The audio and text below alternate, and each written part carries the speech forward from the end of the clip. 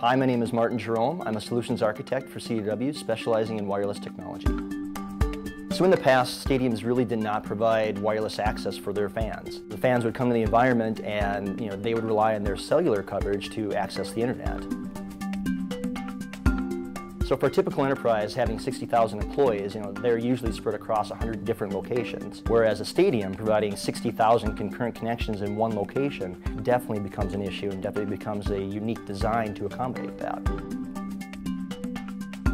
It really becomes a very unique design as far as access point placement goes, the type of access points, the type of antennas, the type of mounting options. Within a stadium venue, it's really difficult to mount access points there to provide that coverage. So we have to be very creative in how we approach that design.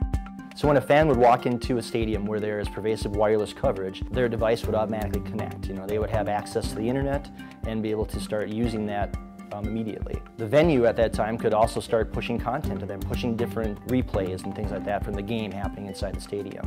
So for a fan that would rather stay home and watch the event, the connected stadium would now allow them to do the same things. They'd be able to download content, download replays, and at the same time connect with 30,000 other fans right there that they would not be able to do at home.